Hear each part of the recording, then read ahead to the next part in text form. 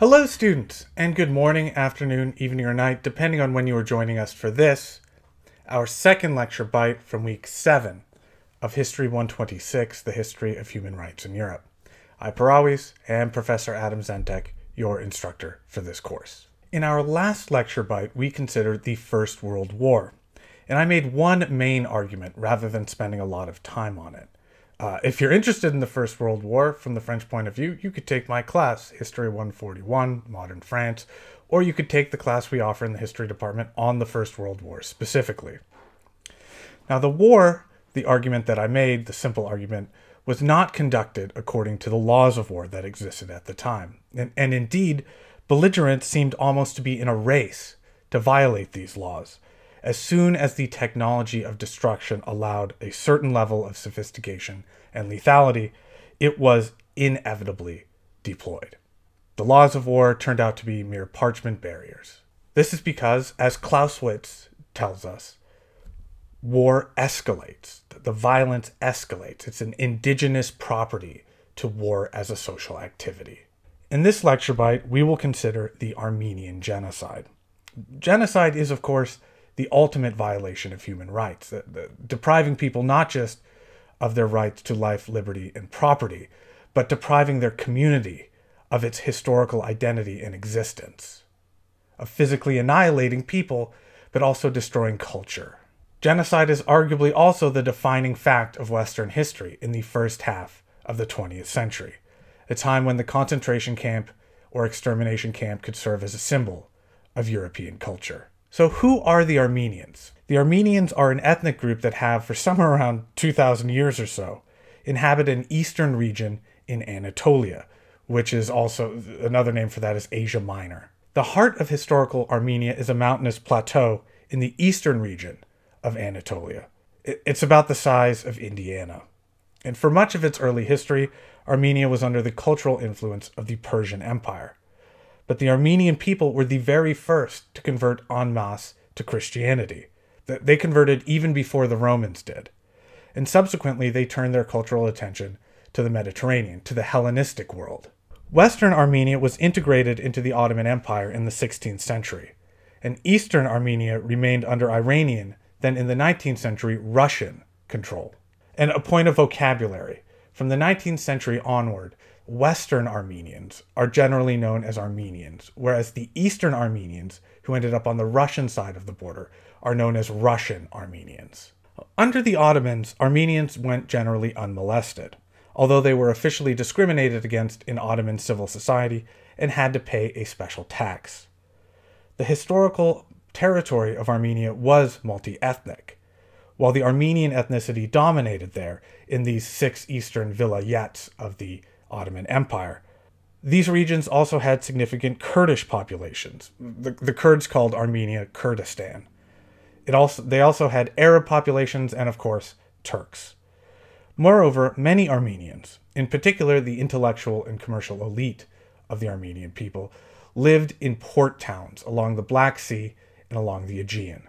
For much of its history, the Ottoman Empire was rather generous to its ethnic minorities, generous at least by European standards.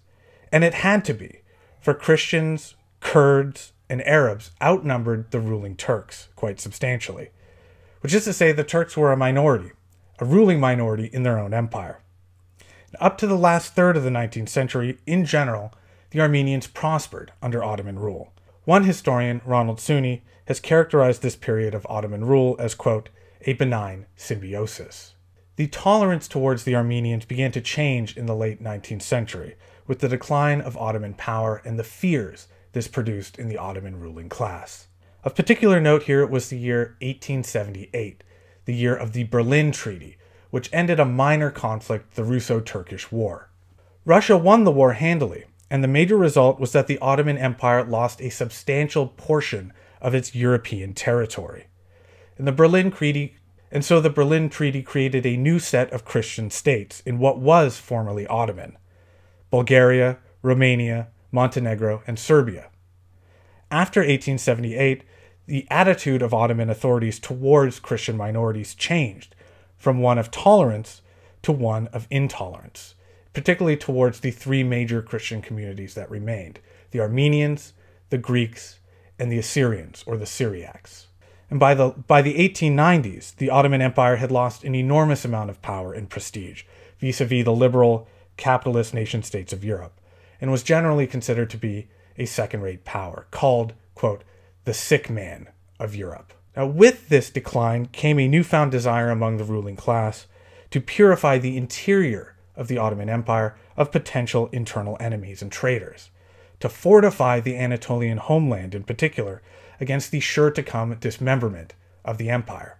The Ottomans, put another way, feared the encroachment of Christian Europe, and feared too that this nationalism was spreading among the Ottoman Empire's component peoples, particularly among the Christian Armenians, who had, of course, their own nation, their own imagined community within Ottoman lands, with their own history, their own religion, their own language, their own writing script, and their own culture.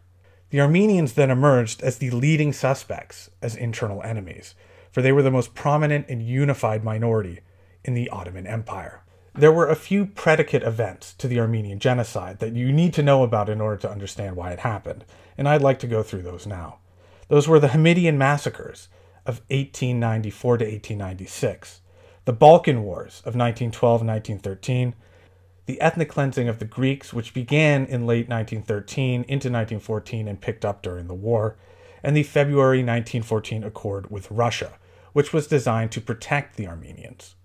So let's consider these all briefly in turn. The ruler of the Ottoman Empire from 1876 onward, which is to say just 2 years before the Treaty of Berlin and the dismemberment of the Balkan holdings of the Ottomans, and he was on the throne until 1909 when he was overthrown, he was named Abdul Hamid II, or simply Abdul Hamid. In the face of Ottoman decline, Abdul Hamid adopted a policy of what was called pan-Islamism, which replaced the tolerance of the empire with an ideology that elevated Muslims above Christians and Jews, and placed Abdul Hamid himself at the head of an ostensibly worldwide Islamic caliphate. Part of this was the formation of what were called Hamidian regiments, made up primarily of Muslim Kurds and Circassians, which is what the Ottomans called Russian Muslims who were refugees and settled in Anatolia. Hamidian regiments were used to keep order in the geographically rough southeast and east of Anatolia, and in particular in regions with large Armenian populations. These Hamidian units, and the politicians who told them what to do, were deeply suspicious of Armenians, whom the Ottomans feared always were preparing a nationalist rebellion, a revolution. Throughout 1894, the Hamidian regiments routinely raided Armenian shops and churches, looking for weapons and evidence of rebellion, which only served to drive distrust and even hatred of the Ottomans among the Armenians. The violence spread in 1895, with clashes occurring in all the cities with major Armenian populations, most always with the local Muslim population joining in the violence, the looting, and the killing. This happened in Istanbul itself in September of 1895. After an Armenian protest regarding their community's treatment, Armenian shops were smashed and hundreds of Armenians murdered in the streets. One American observer who witnessed such violence in the city of Marsavan described it like this: "I saw our neighbors running out to join the mob, each with a gun or a sword in his hands. A little later, I heard shots come, ping, ping, ping, against the walls of the little room where we stood together looking out. Through a crack in our gates, I saw a woman lying in the streets, slashed and hacked, and just at the point of death. The Armenian shops in the market, where the Armenians were the shopkeeping class in a city of about 25,000 or more people, were virtually all picked clean as a bone. Armenians in the number of about 125 were killed. The government was in full control throughout. The killings were worst in the city of Diyarbakir, the center of a huge province with a large Armenian population, where thousands were killed over the course of 3 days that began on November 1st, 1895. During these pogroms, for that's what they were, hundreds of Armenian women were simply kidnapped from their homes and made into slaves. And the French representative in the city at the time wrote back to Paris, quote, "The city is engulfed in fire and blood. Save us." All in all, between 100,000 and 300,000 Armenians, in an obvious violation of the spirit of international law, were killed by the Hamidian regiments between 1894 and 1897. But nobody knows the true number. This introduced what historian Ronald Sunni has called a, quote, effective veil between the Ottoman and Armenian communities. The Ottomans were convinced that the Armenians remained always, again, on the verge of a rebellion, whereas the Armenians became convinced that they could never be safe under Ottoman rule. As of 1895 or so, Sunni writes, almost any spark could set off a massacre. Now, the years between 1896 and 1908-1909 were not particularly good for Abdul Hamid, who faced rebellions among the Macedonians and Thracians, continued anti-Ottoman sentiments among the Armenians, many of whom became at this point dedicated revolutionaries, and the Muslim resistance to his rule in the form of the Young Turks movement, which was formerly called the Committee on Union and Progress, or CUP. The CUP wanted to reverse the Islamization of the empire and create from it a secular, modern Turkish state. They wanted to get rid of the old multi-ethnic, multinational conglomerate. Then, in 1908, the Young Turks organized a military mutiny that threatened Abdul Hamid's control of the empire, and he reluctantly agreed to some reforms, in particular the creation of an Ottoman parliament and some restrictions of his own powers. He was then, in 1909, deposed completely, and the Young Turks took power. The CUP had power for the next half-decade, but the Young Turks were themselves divided as to how to treat the minority nationalities of the empire, with some hoping for a purified ethno-nationalist Turkish state, and others seeing a kind of multiculturalism as the way forward. After a pro-Abdul Hamid uprising in 1909, the Young Turks turned to an increasingly authoritarian form of ethno-nationalism that was characterized by anti-Armenian and anti-Greek sentiments. For there were hundreds of thousands of ethnic Greeks who lived in the coastal regions of Anatolia, along the port cities of the Aegean and the Black Sea. Now, this was the context in which the Balkan Wars of 1912 and 1913 broke out. Because in 1912, the Ottomans still controlled a relatively large portion of the Balkans, in what is today Kosovo, Albania, Macedonia, and Bulgaria. But sensing the weakness of the Ottomans, Bulgaria, Serbia, Greece, and Montenegro formed a military alliance, the so-called Balkan League, which was strongly supported by Russia and secretly supported by Germany. The Balkan League sought to liberate the Christian nationalities of the Ottoman Empire and integrate them into their own nations. On October 8, 1912, the Balkan League attacked the European territories of the Ottomans, starting the First Balkan War. The military history of the war is unexciting for our purposes.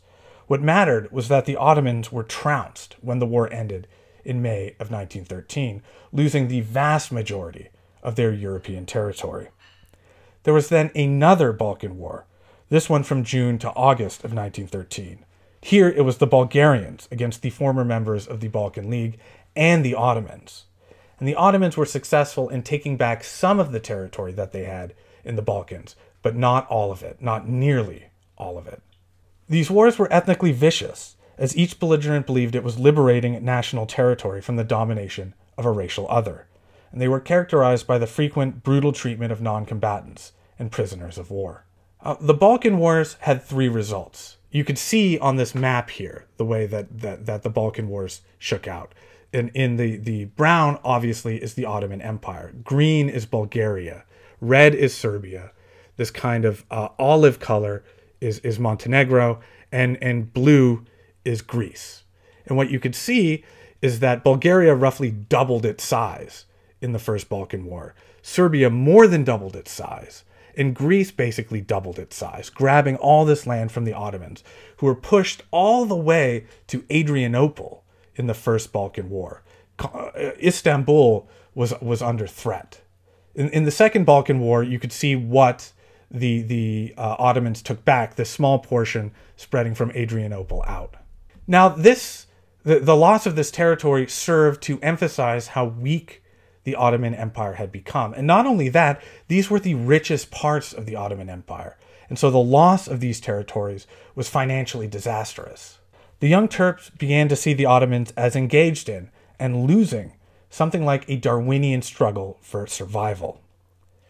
Second, the Ottomans became convinced that the remaining Christian minorities in their empire simply could not be trusted. Indeed, only Sunni Muslims, which is to say Turks, Kurds, Arabs, and Circassians, could be relied upon.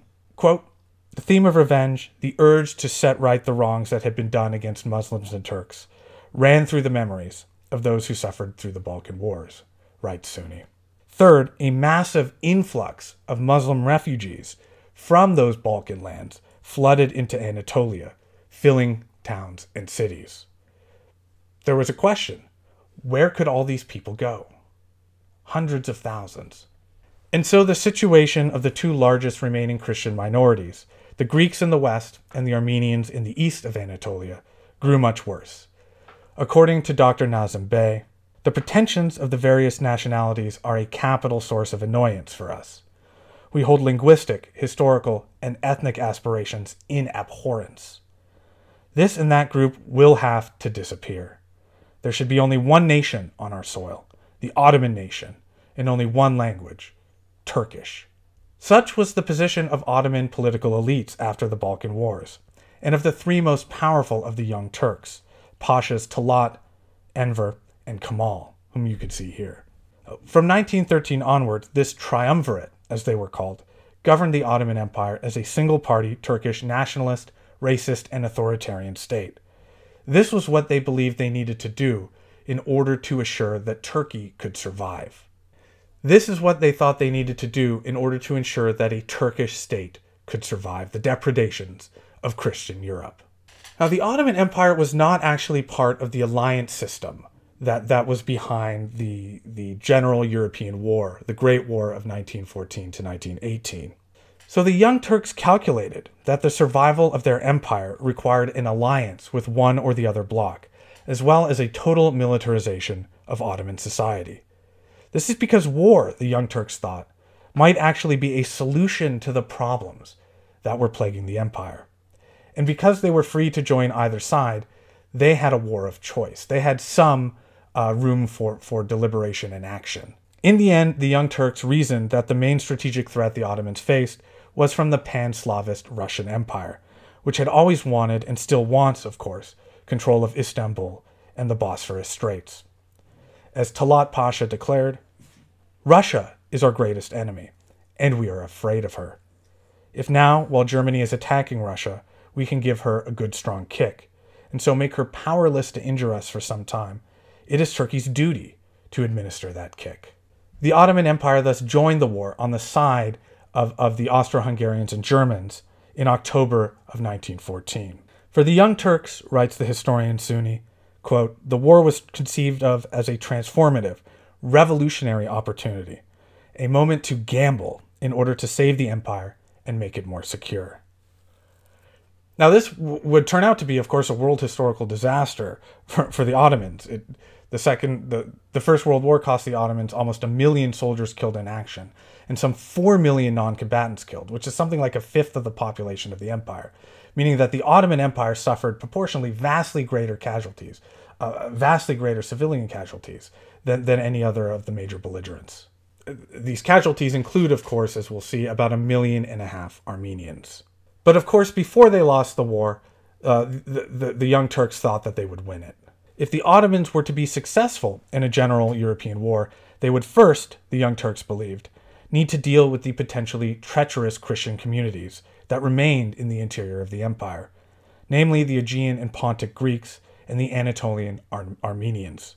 Both groups represented potential fifth columns in the Ottoman heartlands that might rise up and cause trouble. Although we must note that the historical evidence that's available to us now, and there's no reason to think that this historical evidence does not give a complete picture of what was going on. There's no evidence whatsoever that the Armenians or Greeks were planning some kind of uprising or rebellion. It was completely made up. It was a conspiracy theory. In other words, Turkish racial and national paranoia, stemming from Ottoman weakness, allowed the Turks to blame the Armenians and the Greeks for the insecurity of their empire. The Greeks were the first target. They were targeted even before the war began as a kind of ethnic preparation. Close to 750,000 ethnic Greeks lived along the Aegean, and this was, from 1914 onward, taken to be an unacceptable security risk. Already, in early 1914, the Ottomans had begun forcibly expelling ethnic Greeks from the Aegean and sending them to Greece itself. Now, this ethnic cleansing took place along what the great historian Taner Akam has called a dual-track mechanism. And I'd like to explain what that means. On the one hand, there was the planning, demographic planning among the High Turk elites, which was influenced by, again, racial theories. They established what Akam calls the 5 to 10% rule, which held that in no city in Ottoman lands could the Greeks make up more than 5 to 10% of the population. And this meant that in the Greek towns along the Aegean, which were majority Greek, the majority of the population would have to be physically removed and resettled elsewhere. Only this, the Young Turks believed, could protect Western Anatolia from this ostensibly treacherous minority that was waiting to rise up. A similar logic underlay the expulsion of the Pontic Greeks from the shores of the Black Sea, which you can see where they are in this map that I've provided in the north. This track of the mechanism was cool, rational. It was a form of human accounting, of moving populations around to achieve the ideal ethnic composition of the empire. It was a form of social engineering. But on the other hand was the way that these population transfers were actually effected. They relied on outright terror, mass murder, and torture. In early 1914, for instance, thousands of Greeks were simply slaughtered. That's what encouraged tens of thousands of them to flee to Christian Europe, and in particular to Greece itself, as refugees. Now, during the war, this ethnic cleansing campaign was stepped up by an order of magnitude. Of the million or so Greeks in total in the Ottoman lands in 1914, a year later, about 100,000 of them had been driven out of the empire by force. About 165,000 of them had left the empire and emigrated to Greece voluntarily. And more than 200,000 made refugees, either international or internal, meaning half the Greek population had been cleansed, so to speak, from the Ottoman lands. This continued through 1916, 1917, and even after the war, up until 1922, when virtually every Greek in Anatolia had been either killed or had fled. The number of people killed between 1915 and 1922 is somewhere around 400,000. What's up? I got an email from his teacher. Yeah? Apparently he's been crying off and on all morning and refused the snack, but they're going to go outside. Okay. Hopefully the fresh air is going to help. Okay. It's my son's first day at preschool. There was an economic element to all this as well, as Greek Christians tended to be better off than their Muslim and Turkish neighbors. Greek shops and homes were not only vandalized, but physically repossessed and given to ethnic Turks, who were themselves refugees from the Balkans. In other words, the Muslim refugees from the Balkan Wars of 1912 and 1913 were just resettled in the very houses. Nowhere was the population, by the end of 1922, anywhere more than 5% Greek, not even close. And by these standards, by the Turks' own standard, the demographic program worked. It must be said, though, that the Greeks had somewhere to go, and some had the ability to get there. There was an independent nation, an independent Greece that could advocate and fight for them. All these things made the ethnic cleansing campaign much less bad than it could have been, as hard as that is to believe. Not so for the Armenians, who lived far from the sea and had no country of their own to which to flee as refugees, and moreover, no country in the world who would even take them as refugees. They were stuck, in other words, in the Anatolian interior, and their situation was dire. And so in February of 1914, before the war began, in recognition of the Armenians' dire predicament, the great powers of Europe, and in particular Russia, forced the Ottomans, under threat of sanction and force, to agree to a set of international humanitarian reforms that were designed to protect the Armenian minority population. In particular, observers from the Western powers would be placed in the 6 eastern vilayets, as Ottoman provinces were called, with large Armenian populations. Again, the regime was forced upon the Young Turks by the European powers in February of 1914. This only served to heighten the tension between the Armenians and the Turks. Now, of course, once the Ottomans joined the war on the side of the Germans and Austrians in October of 1914, this observation, this humanitarian regime designed to protect the Armenians, fell apart, and the observers were all expelled. This left the Armenians without any kind of protection other than a faint hope of a Russian victory that would liberate their homeland. Now, in their treatment of the Greeks, the Young Turks had already shown that they considered the war an opportunity to remake the demographics of the empire. And so the war also provided an opportunity to solve, once and for all, the so-called Armenian question. The Young Turks decided to pursue a similar demographic solution to the Armenian question as they did to solve the Greek question, which was to reduce the Armenian population everywhere in the empire to no more than 5 to 10%. Now, there were about 1.8 million Armenians in the empire all told, which came to something like 8% of the population. But again, they were concentrated in these 6 eastern vilayets, where they made up much, much more than 5% of the population, where they made up the majority. The question then became where to settle the excess Armenians in other parts of the Ottoman lands. They were not wanted in western Anatolia, where they were hated. They were not allowed, obviously, to stay where they were. They had to be dispersed. The only place to put them was in the south, towards Syria, towards the desert. But, as Tanem Acker has shown, there was a problem, because the vilayets in Syria, in the desert, were sparsely populated. So an influx of Armenians would make the Armenians the majority there. They would outnumber the Arabs who lived in these desert cities. This, of course, would defeat the entire point. And so the Young Turks ran what was essentially a ghastly type of math. Only if they reduced the total Armenian population by a factor of 10 could the demographic and strategic goals of population transfer be met. They concluded then that they needed to physically annihilate, which is to say they needed to murder around 1.5 million Armenians. And this is exactly what they did. At this point, the dual-track system was activated once again. In the level of high politics and policy, the Armenians were barely discussed publicly, with the Young Turks talking about Armenians when they talked about them in terms of euphemism, terms about resettlement. On the ground, agents went out to the regional capitals with secret verbal instructions that were only relayed personally, so as to not leave an extensive paper trail.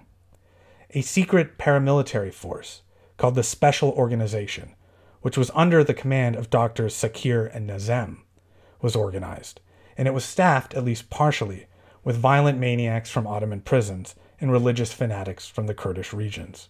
The Special Organization was then given the task of systematically locating and rounding up Armenians throughout the east and driving them on marches, on foot, to concentration camps in the Syrian desert.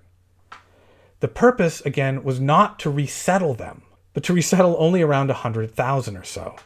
Those who were not killed in the roundups directly, those who did not die in the march through the Anatolian highlands and into the desert, they would be killed when they arrived, left to die or murdered in the camps themselves. Now, a key chronological turning point in the history of the Armenian genocide was the Battle of Sarikamish, which took place between December and January of 1915 in the eastern Anatolian Caucasus Mountains. The battle involved some 80,000 Russians and Russian-Armenian volunteers and around 10,000 or so Ottomans. Now, at first, the Ottomans did well, and they drove the Russians back, but they were unprepared for the awful weather, and they fought with outdated tactics from the Napoleonic era. The battle ended in a catastrophic Ottoman defeat, with the Ottoman army losing nearly half its strength, with more than half of these casualties, more than 20,000 men, killed in action. The Russians lost around 1,600 in total.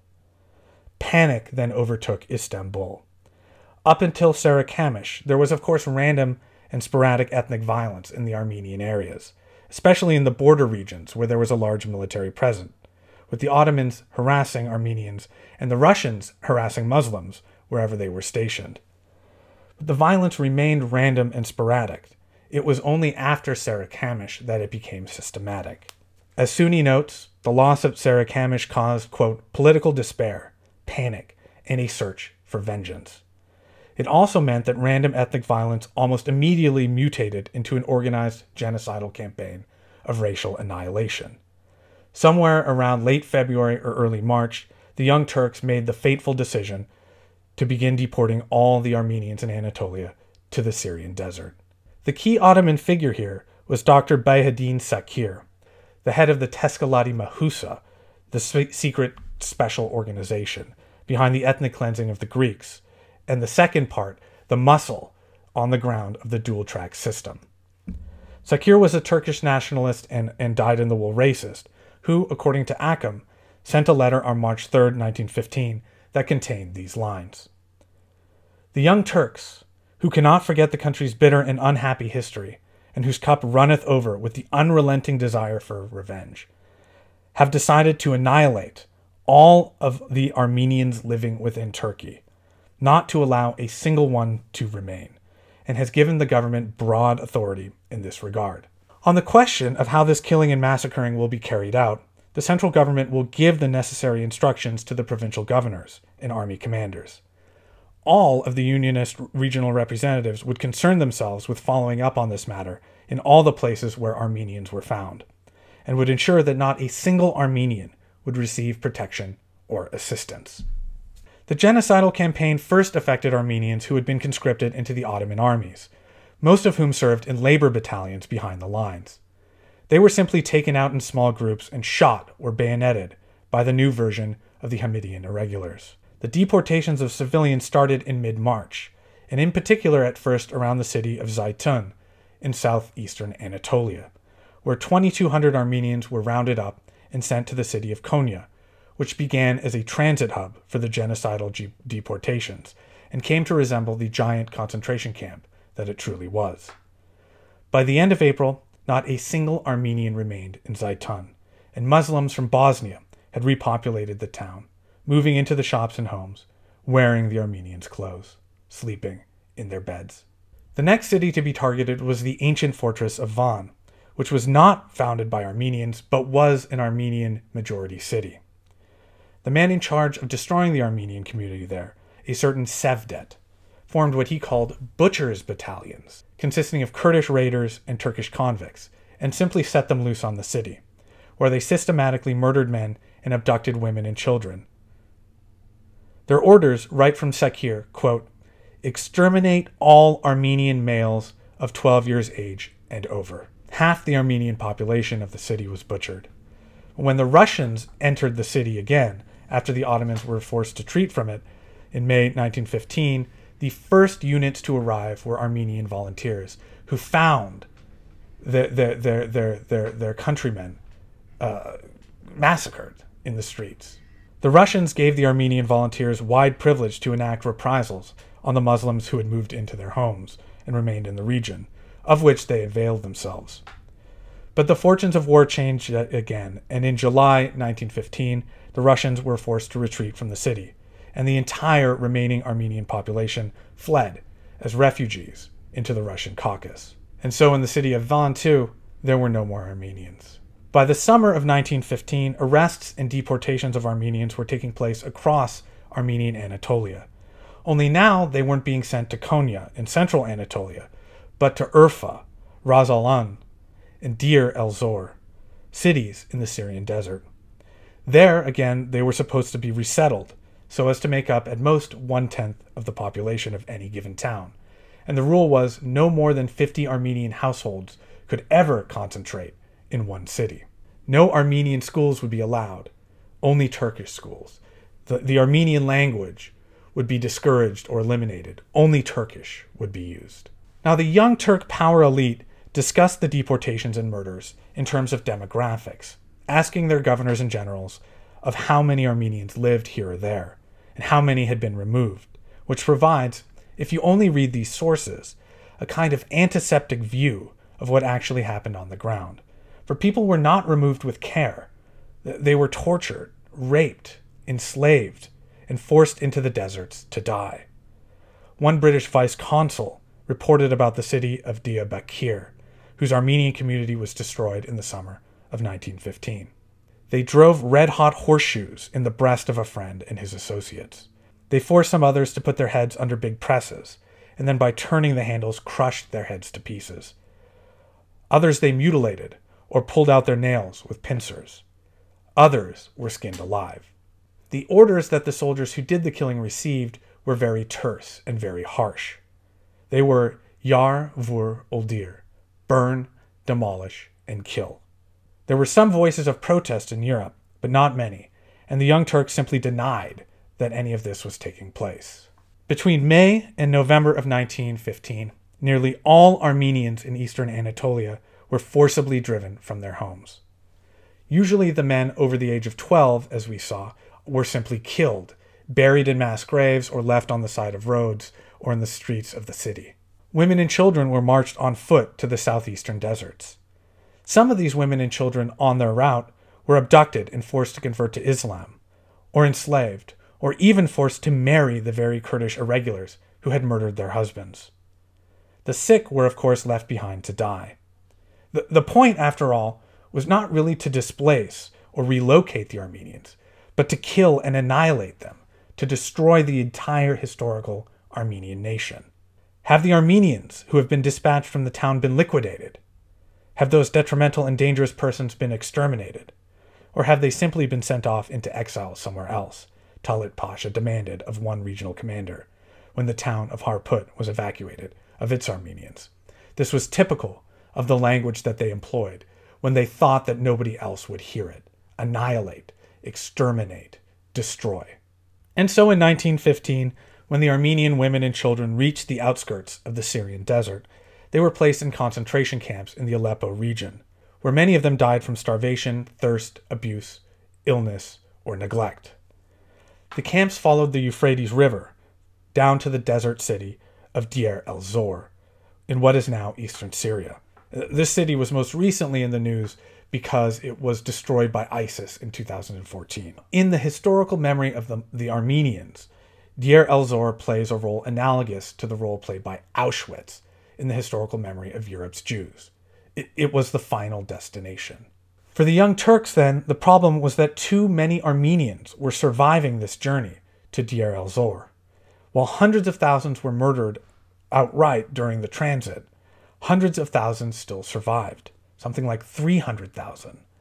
This meant that more killing had to take place at the end, should the 5 to 10% demographic rule be followed. And for the most part, the Ottomans allowed nature to do its work on the Armenians, sometimes simply by denying them food and water, and at other times literally driving them into the desert and leaving them there to die.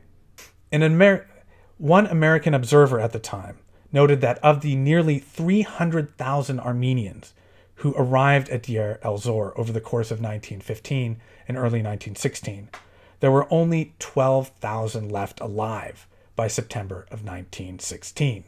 And this, quite shockingly, made this region of the Ottoman Empire the most Armenian region of all.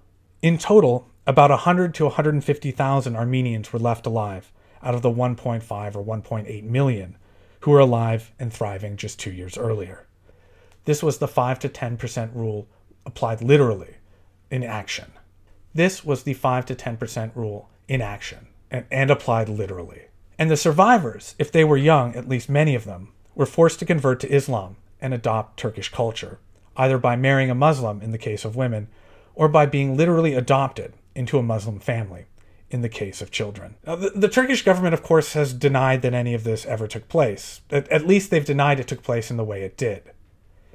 The Turks' argument essentially boils down to this, that between 1914 and 1922, it was a really tough time in the Ottoman Empire. Anatolia was under attack from within and without. And lots of people got killed on all the different sides. Now, this is true as far as it goes, but it is not an explanation for the genocide process. And as I've tried to suggest throughout this lecture, genocide is not an event, it's not a moment in time, but a historical process. The Ottoman state clearly and deliberately set out to destroy not just Armenian people, but the Armenian nation and its historical memory. The goal of the genocide was not just to kill people in the present, but to erase Armenia from the past, and to assure that there could not possibly be an Armenia in the future. So, how to explain all this? Now, I have a couple of ideas that have to do with nationalism, racism, panic and fear during times of war and exception, and conspiracy theories. But I'd like to hear what you have to say. And so this will be one of the topics that we discuss in our live section this week. And keep that question, how could this happen, in mind as you watch the rest of the lecture bites for this week.